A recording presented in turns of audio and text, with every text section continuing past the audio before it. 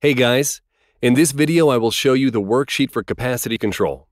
This spreadsheet will help you in planning the capacity of your resources, and it can be applied in the industry.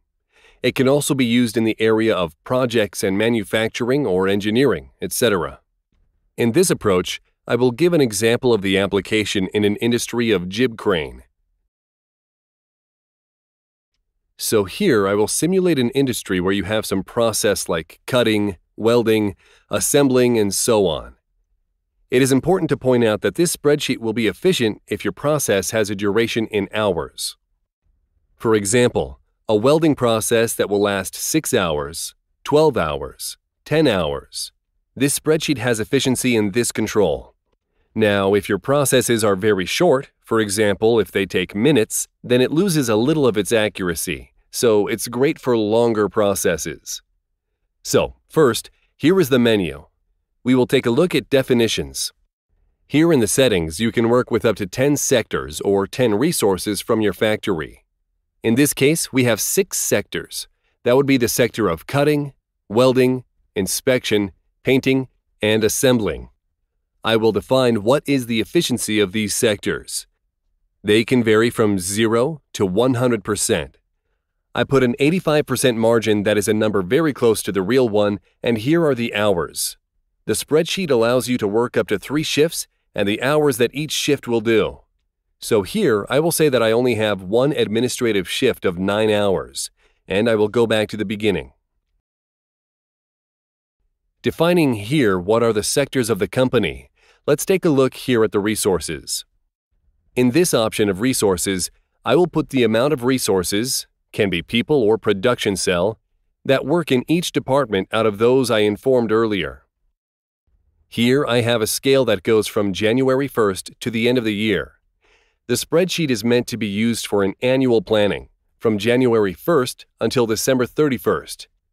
And here I can adjust my resources considering the period in which I took vacations, period in which I took a hiring perspective. Let's go back to the home page. Once I set the resource and set the number of hours per shift, I can look at availability.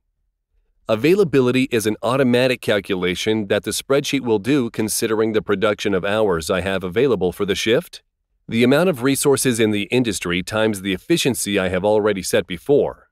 So, these would be effective hours that I have for my production. So, for each day, for each sector, I will have here this table of available hours that will be used on Capacity Planner.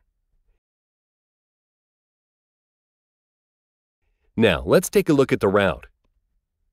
This part is very important. It's where you define the manufacturing route of your product or your projects. So, I'll add a new route clicking on New. The spreadsheet will list here my resources that I put at the beginning. I'll define an ID for this product and a description.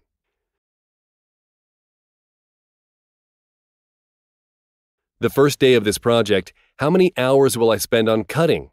I can put here an example of 6 hours with cutting. On the second day, I will spend 10 hours on welding.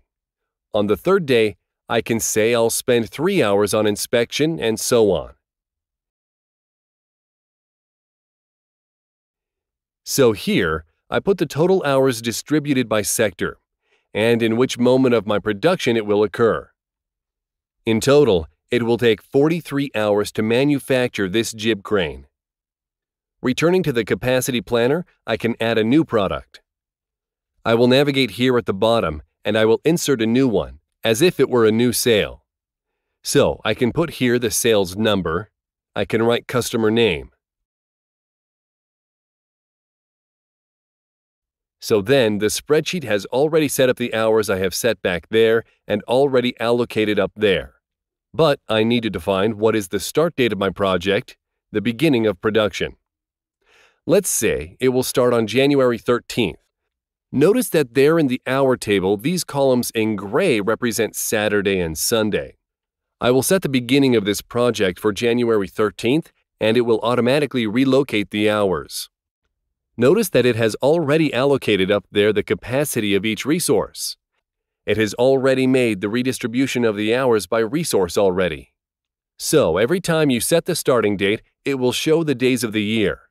So if I want to, for example, move these hours that are meant for Saturdays to Monday, realize that you need to move it 2 days. So I'll have to add 2 days to 13, and it will set for the 15th day.